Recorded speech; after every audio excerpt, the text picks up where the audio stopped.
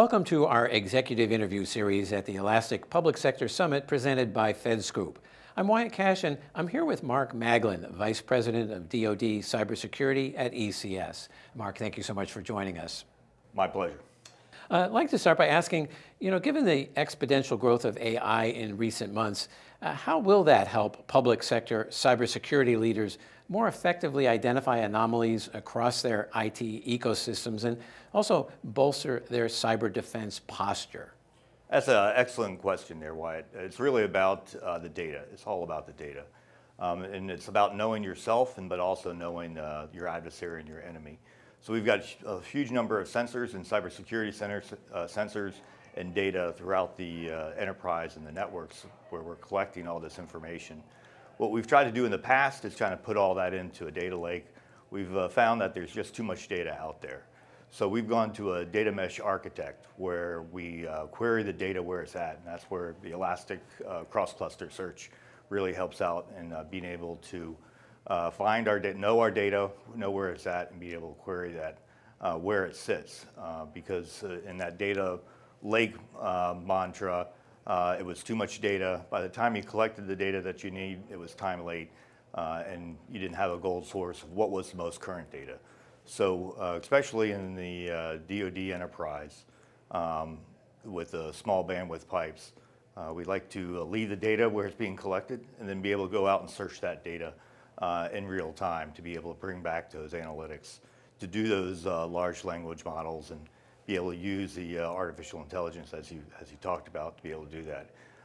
So that's about just being able to query the data and being able to know yourself, but it's also about knowing the adversary, and that's where the cyber threat intelligence comes in, and being able to share that and then cross-correlate that intelligence with your cyber hygiene so that you know where your risks are, where your vulnerabilities are, and you can prioritize your resources towards those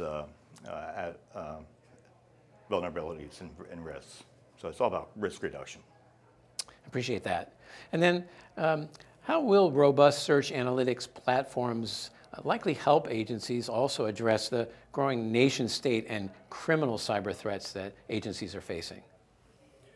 Sure, and that's again goes back to the sharing of cyber threat intelligence. I think it's we've done a good job within single organizations to be able to find that cyber threat intelligence, but we haven't really done a good job of sharing that cyber threat intelligence across organizations. And there's certainly no shortage of commercial feeds that are being paid for that you can bring in cyber threat intelligence.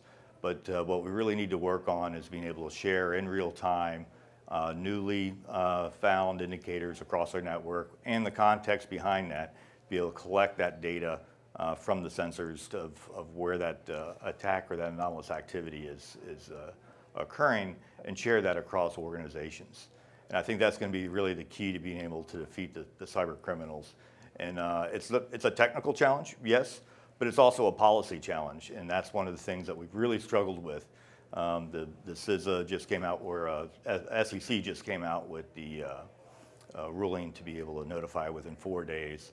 And I think that's going to be crucial because that's just the first step. What we really have to do is get organizations to be able to freely share threat indicators of ongoing attacks so that we can protect the society as a whole, right? And you crowdsource all that information and be able to protect everybody.